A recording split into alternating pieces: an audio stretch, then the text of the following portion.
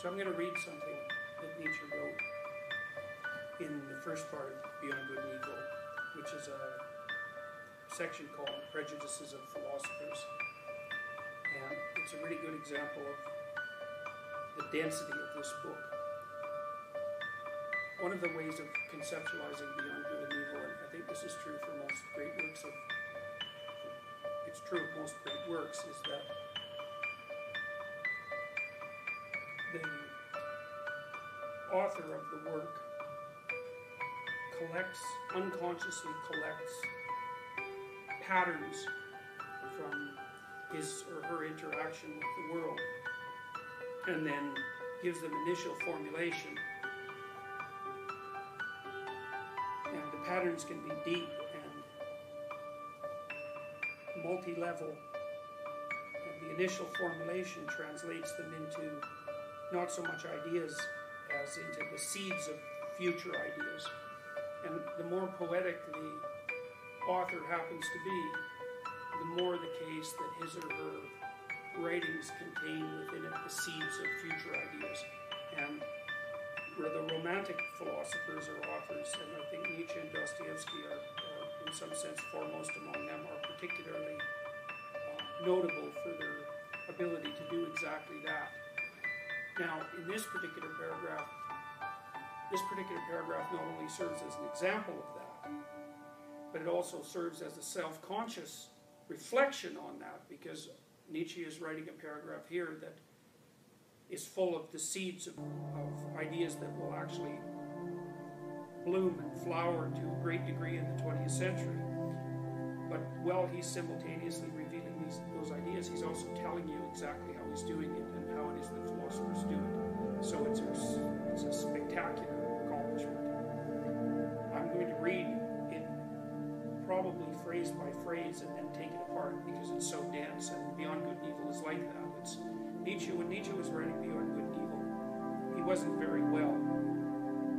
And because of that, he had to spend a lot of time thinking and not very much time writing. And because he was also brilliant beyond comprehension, his ability to distill what he was thinking into incredibly rich phrases is, I think in some sense, it's beyond parallel.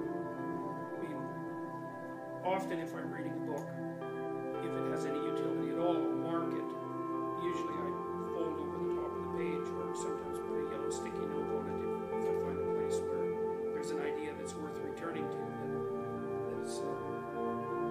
that's particularly worth understanding. And you can't do that with a book like Beyond Good and Evil, because what ends up happening is you have to mark every sentence.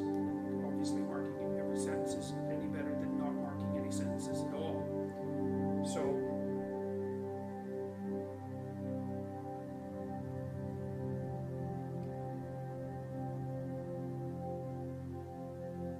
I guess I also might as well tell you why it is worth bothering with a book like this at all. Because it's a very difficult book, and it's also the sort of book that will rattle you up. So Nietzsche is very interested in the problem of value. And the problem of value fundamentally is not the problem of what is the world made of, or even how does the world function, which are more, in some sense, more specifically scientific questions, but how is it that you should conduct yourself in the world? How should you act? And people act towards aims, in a sense, because we're active creatures and we're moving from one point to another. We're moving towards things that we want, and that means that we're guided by our desires. And we're not only guided by desires insofar as we have individual desires, we're guided by the structure that consists of how those desires are related to one another. So, for example, if you have a room full of people, say a room full of children, they're active and they're each pursuing their individual desires, but at some point they may choose to organize themselves into a game. And if they organize themselves into a game, what they're doing, for all intents and purposes, is producing a little society, a little micro-society. Within that micro-society, they're deciding what desires will be currently expressed and how they'll exist in relationship to one another. And that means that they can cooperate without too much conflict, and that they can jointly move towards a joint aim without and gather all the benefits that might be associated with that. That might be the accomplishment of the aim, whatever it is, but it also might be just the enjoyment that's to be had in pursuit of that activity. Now, people do that socially because we have to do that in order to get along with other people, because our desires have to be melded with those of other people. But we also do it psychologically, and those two things exist in a dance, because as I'm interacting with other people, the demands of the fact that we're interacting require each of us to arrange our desires in a way that's acceptable to everyone else. But at the same time, while we're doing that, we're also observing the process by which those desires are ordered, and then we internalize that process and use that to order our own desires. And so there's a constant mutually informative dance between the individual and the group, and the culmination of that is the organization of society and the simultaneous organization of the psyche. And it's that process that Nietzsche is talking about in these paragraphs. Now, you might ask yourself, well, what's the utility of articulating such things and conceptualizing them and understanding them? And the answer in some ways is straightforward. If you don't want to run afoul of your own desires, you have to organize them.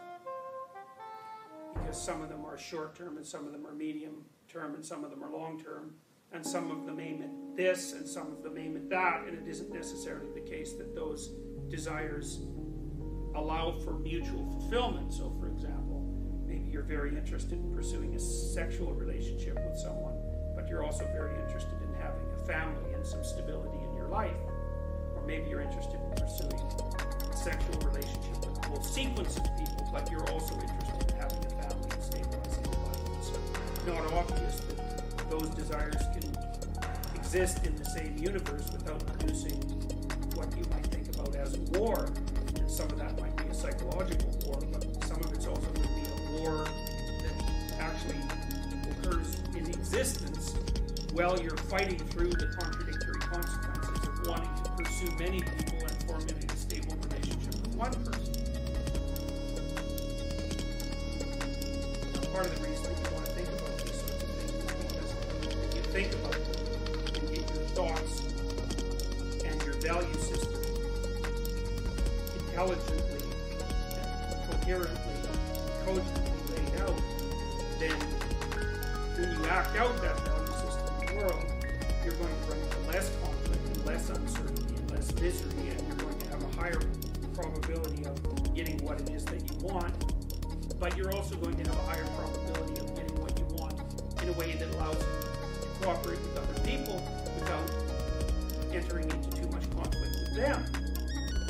And so in some sense, the purpose that you think, the reason that you think, or the purpose of thinking, is so that you can sort out how you're going to move forward in the world without having to directly run headlong into all the obstacles that you might run into if you were doing such a thing blindly. And so then you might ask yourself, well, why would you bother reading philosophy, or the philosophy written by someone who's great? And the answer to that is that they can help you think these things through in a manner that you would not be capable of doing on your own, because Nietzsche, I mean, it's difficult to estimate how intelligent Nietzsche was, but I suspect he was perhaps 1 in a billion, which would put him far beyond the 99.999th percentile.